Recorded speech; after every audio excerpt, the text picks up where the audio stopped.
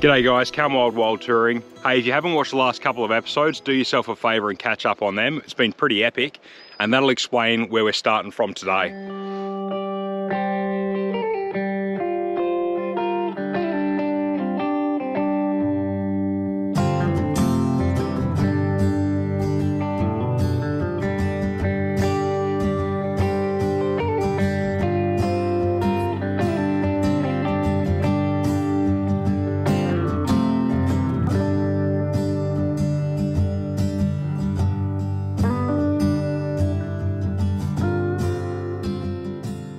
So it's been a few days and about probably 130 odd kilometres since we left the air highway, the Nullarbor, and we've been in full drive ever since. Yeah, we're 3 days in now and we've seen one other person while we've been out here, so it is fairly remote. Right now we're somewhere between the Baxter Cliffs on the Great Australian Bight and Esperance, somewhere along that coast.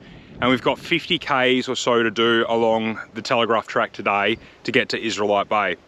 Now, the Telegraph Track in Western Australia, other than the name, it's got absolutely no similarities to the more popular Telegraph Track in Queensland, which I haven't driven and I'd love to. Unfortunately, overnight, we've had about 16 hours of rain. It rained continuously through the night as we were in our swags. It wasn't forecasted to do that.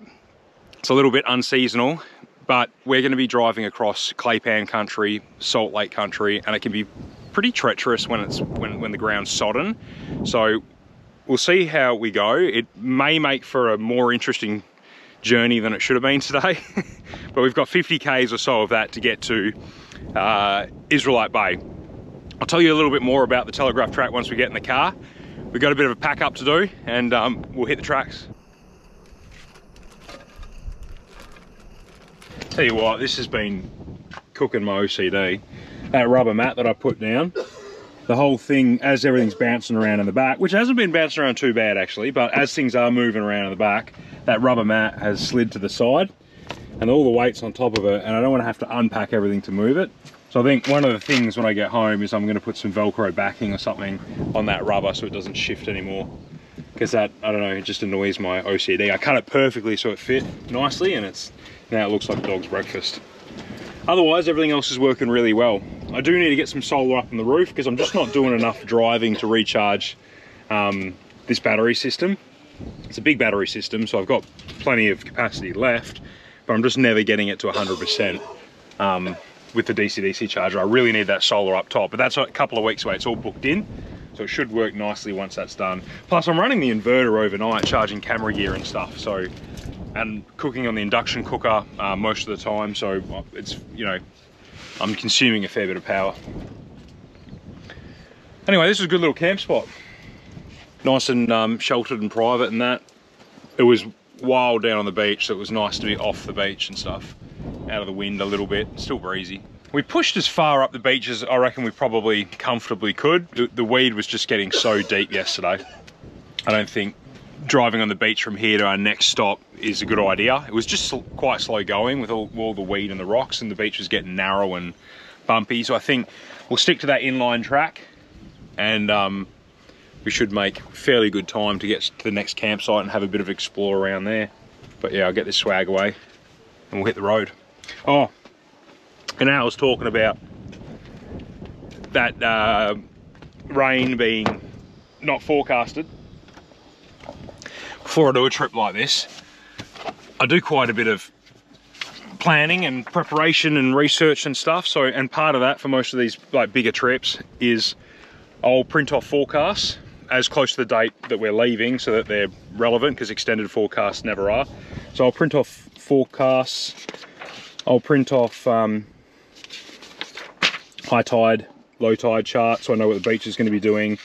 And just like, you know, the itinerary, the message I would have sent out to the boys about what we're doing, a little bit of information about the area, just, you know, so I can tell the lads or tell you about, you know, the history of the area, and for interest, you know, for myself as well. So yeah, we do put a fair bit of planning into these trips, but the weather, especially along the southern coast, super unpredictable. You almost get like Melbourne weather down here. Like we woke up freezing this morning, it was raining, and now we're getting blue skies and I'm starting to get hot and I'm thinking about sunscreen. So yeah, the weather changes pretty quick. On that note, awning's probably pretty dry now, so I'm gonna put it away and we'll see what the day brings us. Hopefully not too much mud.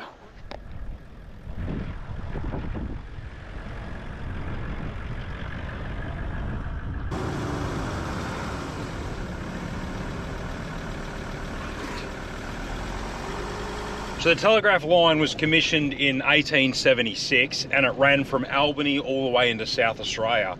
So back then they cut this track to run this telegraph line. It was bush poles and a single strand steel telegraph line. That stood for about 20 years, and then around 1896 they replaced it with steel poles and twin strand duplex metal wires. I don't know a hell of a lot about that, but I'm regurgitating what I've read on Wikipedia there. Anyway, track's open to four-wheel drivers and recreational campers and stuff now, which is fantastic.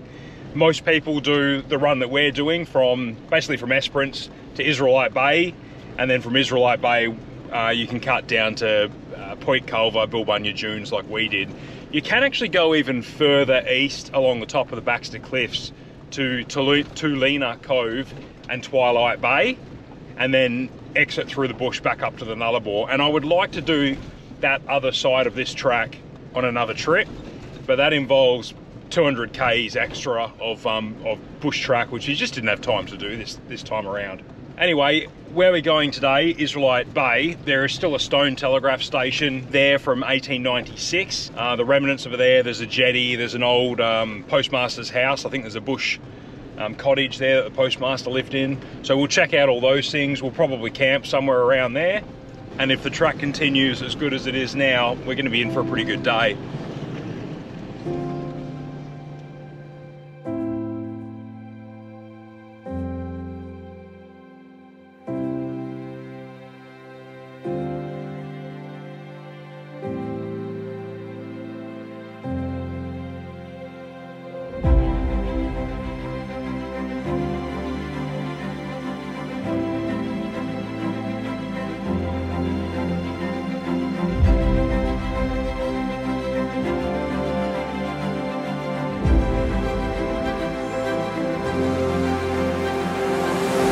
Sticking to these designated tracks because that's going to be the most compressed ground and the least likely to get us into any trouble.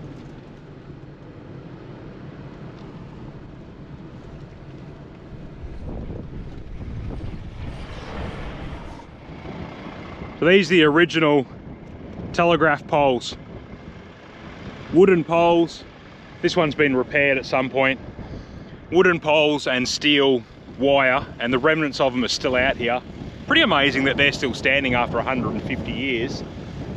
But this telegraph line was used for 50 years until the transnational train line went in and made this redundant. There's a heap of these scattered out here. Obviously some of them have been smashed by white ants, by bushfires and stuff like that. But it's cool that that sort of history is still standing. Also, I've just noticed that we're standing on a reef. This is like some sort of limestone reef, and there's still shells and stuff everywhere, which is pretty cool considering we're a couple of k's in from the coast right now. But there'd be fossils and stuff all through here. It's pretty nuts to think the waterline was this high at one point. But you see that all over the Nullarbor actually. You see, like, even way out on the air highway, which is, you know, 70 k's that way, there's still shells and marine fossils and stuff from when the ocean used to be that high. We were back into the cars to push on for another couple of hours to Israelite Bay.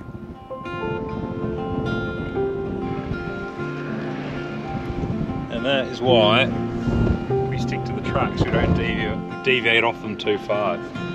Rainy days don't seem so wet. Stormy nights don't stay.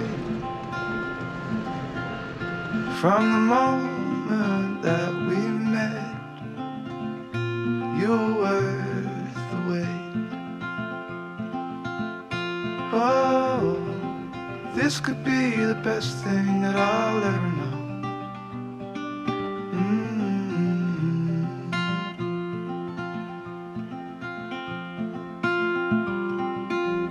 Talk for hours and never slept. Two silhouettes on the concrete steps. We watched the sun as it slowly crept. Yeah. Was this bad last time? Yeah. What is it? A cellar? Yeah. I'm pretty sure. What? Or pantry, maybe? Pantry? I don't know how far back it goes. Yeah. I read 150 people in the area, like, were working here out of here, but I don't know how many lived in this. I don't even know if this was a residence or not. There's a postmaster's house somewhere too, isn't there? Like a wooden house. Maybe that way. Yeah. Have a look, see if we can find. There should be another building around here somewhere, I'm pretty sure.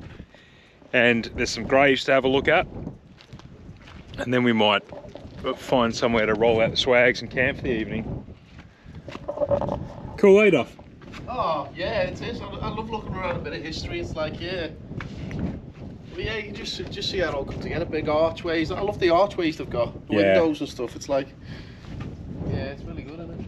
Well put together. And this will be still standing another 100 years, I reckon. I reckon it would. Yeah. Oh, I'll kick on, see what else we can find, eh?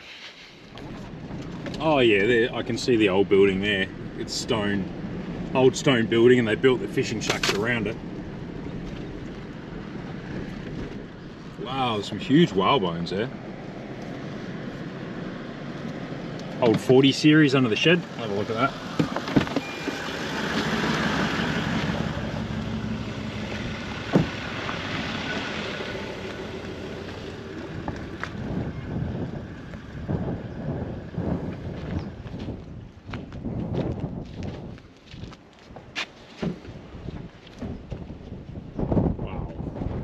Huge whale bones, eh? Yeah. So there is the cottage we're looking for. Cook's Cottage, Glencoe, 1883. Oh, that's awesome.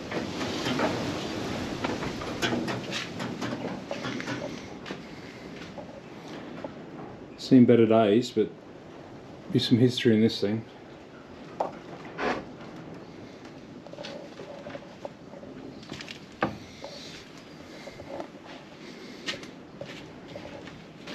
Imagine all the noises sleeping in this thing.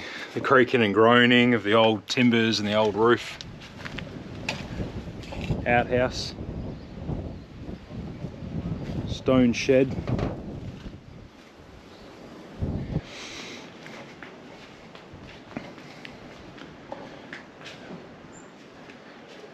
That's pretty cool. That's really cool. Old PDO winch on the front. Welded a vise on there for, made his own brush bars. Makeshift Max Trax holders on top. Very cool. Rio bar roof rack. This thing is wicked. Very cool. Anyway, it's getting to lunchtime and we're going to find somewhere to pull up for the evening, roll those swags out, get dug in. I'm on dinner tonight and I've got a little treat for the boys for the last night. Hopefully it's not food poisoning. Well, we pushed on a bit further actually, and we're sort of halfway on the way home. But we've pulled up for the night and we're on a free camp we found on Wiki Camps. It's okay. No, do you know, that's pretty good, isn't it? Yeah, there's no one else here. This is why we like it so much. Yeah. Sounds good. And I'm on dinner, so we've set up swags. Really like quick setup because we want to get away fairly early in the morning. So no awnings, no party lights or any of the rest of it. And we'll probably do a pack down before we go to bed, so chairs will go away.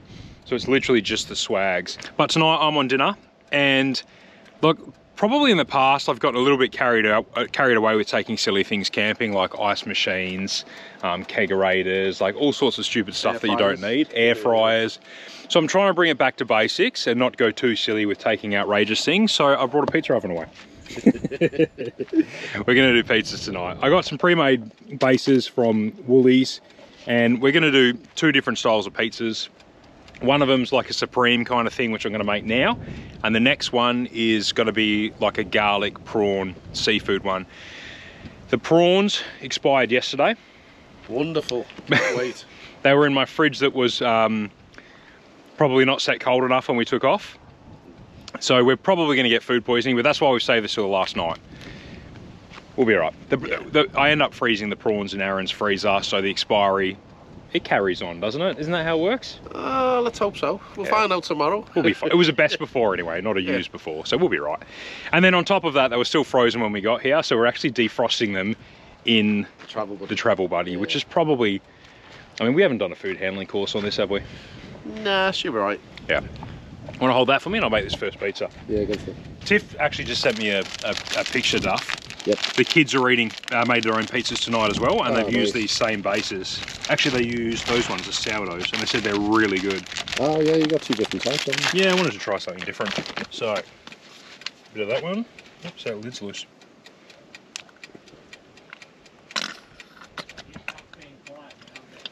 No, I'm filming something.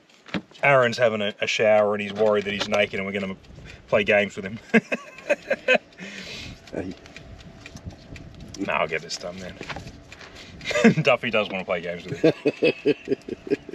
For this one, I was going to do pepperoni, some red onion, a bit of green stuff. Now, you and me, we like jalapenos. Aaron doesn't like anything spicy. So we're going to do half and half, I think. No, 3/4. Yeah. Chili? Yep. Again, only for you and me. Yep. I'm sure he says he likes chili. No, I'm pretty sure he doesn't. We're going to be able to see which half is his. Ah, well, he'll get a surprise. All right. That'll do. Looks good. See if we can do this. Couple of minutes, mate. Oh, that's actually on the cheese. Ooh. See how that goes. Oh, we've got garlic bread going as well in the back of the Travel Buddy. Do you want to check those prawns for me and maybe just check the garlic bread too? If the garlic bread can hold on another 10 minutes or 5 minutes, that would be handy. But I can pull the prawns out now if they're done. So yeah, that should only take about 5 minutes. Yeah, garlic bread. All right, cool. How are the prawns? Frozen prawns are still frozen. Are they? Just a little bit, yeah. Oh, I may be bagging back in for another 5 then. That's probably pulling the heat from the Travel Buddy down, hey? Garlic bread's almost there. Hey, what I'll do when I get home tomorrow, I'll run through all the stats and stuff, like how many Ks we did, how much fuel we used. I'll be able to tell you, because Tony, me and Aaron all use slightly varying amounts of fuel. So I'll be able to give you a range so that you can do this at a trip yourself if you ever want to. Yeah, what else was I going to tell you? Oh, how much water did you use? Oh, it's only that much, really. Is this night 5? This is night 4. Like 4, yeah. So I brought fresh water and I've only had showers, so it's only that much, really. Yeah. I think it's done quite well. We've all had showers every night. I don't know this tank here, you hardly touched it. So what'd you take away, 30 litres of water? 35 and a 20. Yeah. Yeah. But you use the bucket, don't you? 20s, I've used about 10 litres and probably 5 litres out of that. So maybe 15, 20 litres, if that. I reckon. Good showers. So. I reckon I've used the same. I reckon I've only used maybe 20, 25 litres.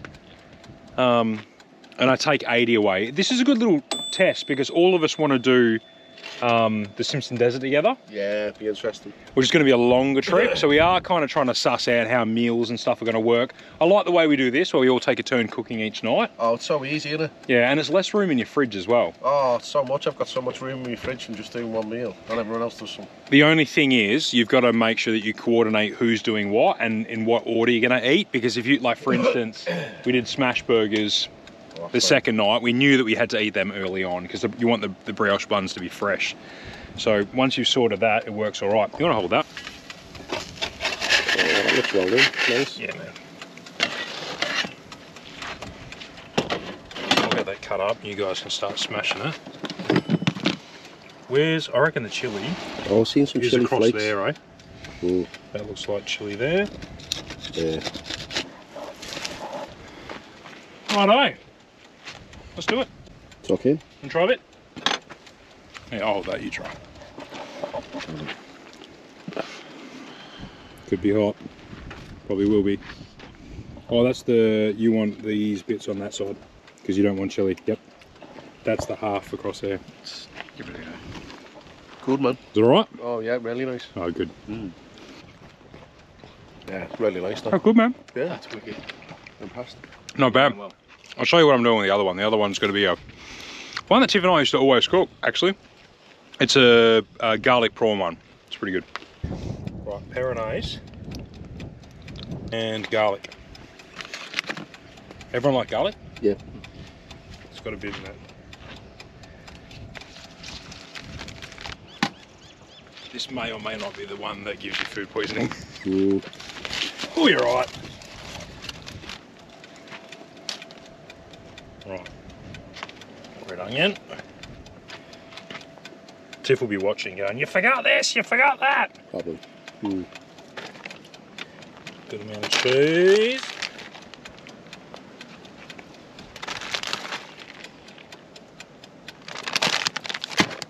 Kewpie.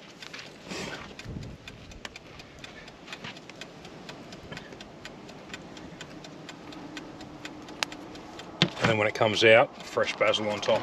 Beautiful.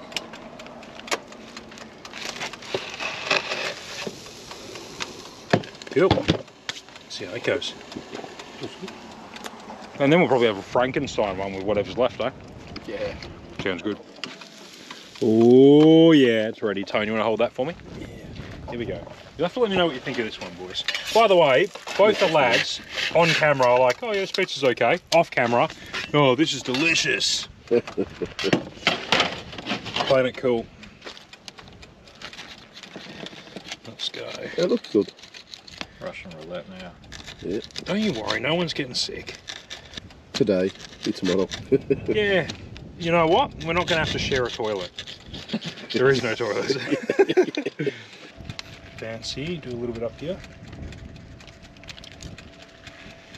And for me and you, Duff. Ooh. The good shit. Alright, let's do it. 1 in 4 chance. Can you try? Oh, don't be a big sore. Are you blowing off the basil? Oh, really? What a waste that was. Chili one. Yeah. Oh, not that one. Fucking hell, I think the prawn's still alive. Yeah. It's definitely not still alive. It's good. Is it alright? How's the prawn taste? Before I try it. Oh, you dropped yours on purpose, didn't you? Nice flavour to it, yeah. Good? Yeah. Alright, cool. Right, I'm going to leave it here. But I will see you guys back in my office and I'll chat to you about a few statistics and stuff to help you plan your own trip out here if you want to do it. Thank you boys for coming out with me. Thank you guys for a wonderful trip. Been good. Thank you. It's been really good. Really enjoyed it. And we'll all do it together again soon. Yep. Same crew, different food, different cocktails. Hopefully Duffy remembers to bring one. Yeah, granted. I've got the cocktail, I just didn't bring it. Did you? Yeah. All right, better be bloody good. Oh, well, Because you're building it up now across 2 trips. should have kept my mouth shut. All right, I'll check back in with you in the morning. Cheers, guys. Cannot believe it, nobody died of food poisoning. I've got a few facts and figures and stuff for you from this trip that I promised I'd run through with you. So in total we did 4 nights, 5 days, and we'd actually planned to do 5 nights, 6 days, but we just ended up doing the trip a little bit quicker than expected, so we came home a night early. In total we did 2,075 kilometers. The off-road portion of that trip was 350 Ks, and the longest distance between servos for getting fuel was 362 kilometers. Average cost of diesel was $2.20, and in its entirety for that trip, I spent $715 on diesel to do those 2,075 Ks. So, cost me a bit of coin to do that trip. Average on-road fuel economy was 14.5 litres per 100. And if you think about the fact that I've got a 110 litre diesel tank on my Land Cruiser, that gives me an effective on-road range of about 750 kilometres, which is quite limiting, I think. Off-road, I was getting 22 litres per 100 for that 350 Ks off-road, and I would have been in high range that entire time. I don't think there was any low range work at all. Again, if you think about the fact that I've only got a 110 litre fuel tank, that gives me a 500 kilometre range off-road. 22 litres per 100 off-road is almost exactly what I've been finding that I'm getting towing the caravan too. So again, towing the van, I've got about a 500k effective fuel range, which is it's just not enough. So I definitely need to put a long range tank on that cruiser for the sort of traveling that I'm doing. And I really wanted to put a poly tank on it like I had on the D-Max, but ARB haven't got one coming out for 6 to 9 months from what I'm hearing, so I may have to put a steel tank on the cruiser, but I'm not too sure yet. Anyway, interesting every time, because we're doing the exact same trip, traveling at the same speed, doing the same Ks, we're on the same road, same time, same temperature, all the rest of it. It was really interesting to see that every time I filled my car up at the servos, I'd run around and have a look at how much fuel Aaron was putting in his V8 79 series and how much fuel Duffy was putting into his 5-cylinder Ford Ranger. And I found almost every time there was about a 10% difference between those three cars. So if I was putting 70 litres into my 300, Aaron was putting 77 litres into his V8 79 series, and Duffy was putting 63 litres into his Ford Ranger. So roughly 10% either way for the three vehicles, which shocked me, because I thought the Ford Ranger would probably get significantly better economy, and I thought that the V8 Cruiser would probably be significantly worse. So interesting that they were pretty much of a muchness. 10% either way is not a hell of a lot.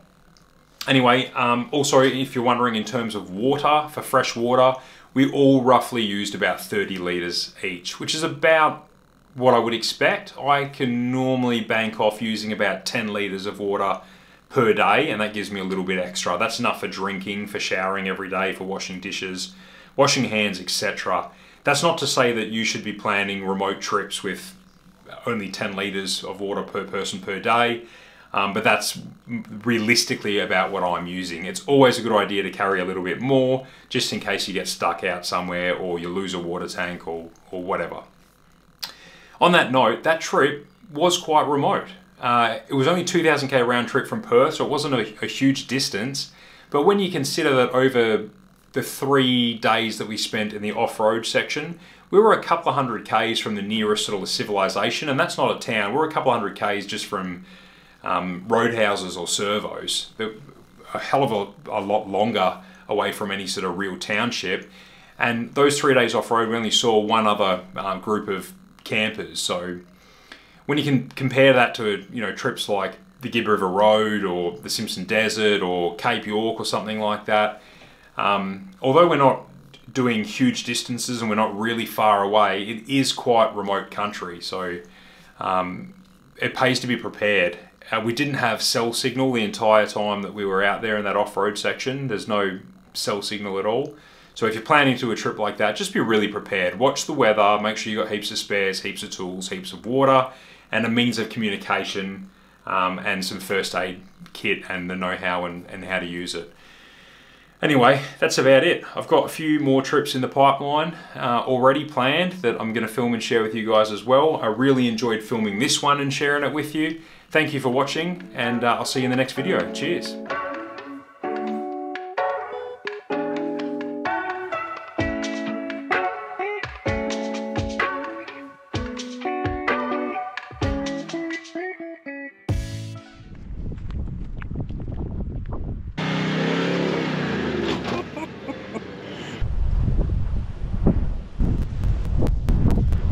Thanks, mate.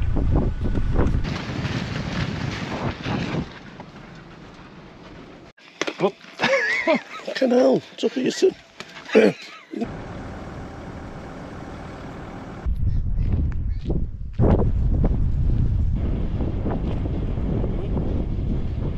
think this was built for giants, the size of the doorway. I know, it's massive, hey? Huge, yeah. Yeah. Nice though. Well, not everyone's 4 foot nothing tough.